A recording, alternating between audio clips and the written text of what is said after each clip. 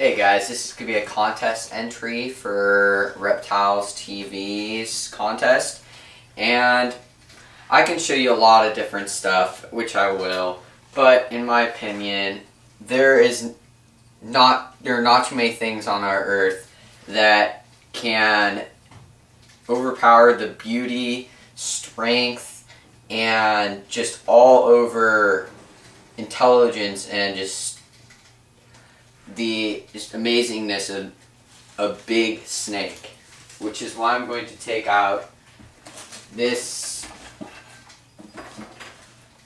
probably about, it's not huge, but it's about a 7-foot Columbian red-tailed boa. Actually not mine specifically, it is a partnership kind of own.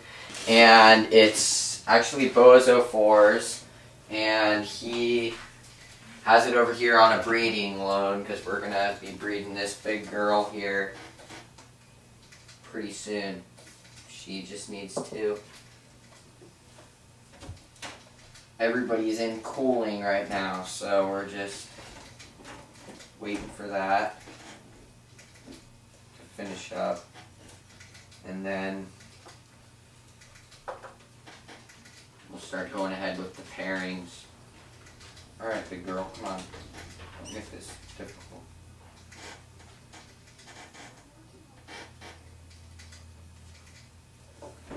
There you go. There you are. And there you go. This snake has made a lot of progress. Used to be really, really nippy. Never got held at all. Never got really much of any attention. It was solely for breeding purposes, but got turned, once it got brought to my house, got turned into a very, very mellow, pretty decently cool snake. Alright? Like,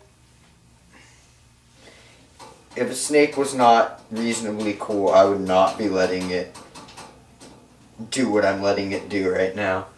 And, I mean, you can see, try and give you a close-up and stuff of just how beautiful that snake is. Like, look at that thing. And then, if you look, you can kind of see the red in the tail.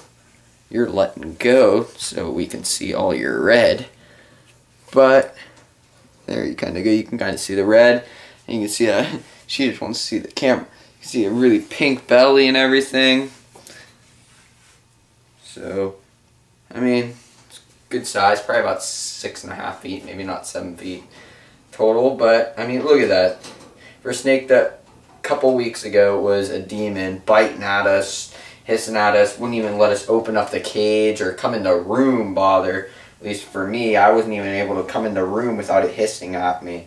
So, pretty much, I'm very happy with what this snake has done, and with what has come of this snake. It's in really, really good shape, really healthy. It's got a lot of weight to it. It was pretty skinny when we got it, but I mean now it's completely healthy. I mean you can tell it's healthy exploring. It just got a full shed. It had some shedding problems and we fixed those up too.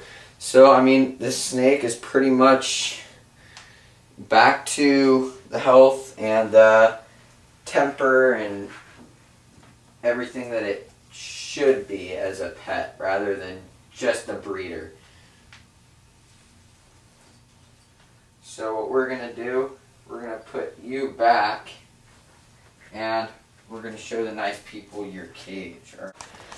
What I have one little log over here. under the basking where it can kind of coil around and stuff and get a hold, feel a little bit more comfortable under the basking spot. The basking spot there, got a fluorescent bulb. I don't really need a fluorescent bulb, but I choose to have one. Really strong, sturdy cage. I have the lock here. Everyone should have a lock if you have a big boa cage with sliding glass door or any type of doors, really, because last thing you want is your boa getting out. I mean, it's just really nice. I mean, look at it. It's totally exploring. It's interested in everything. Got some more, or another log over here. Got a big water dish in the back for it. It fits perfectly in there. And got a hide that's just made out of a box. And that, again, it fits perfectly in there.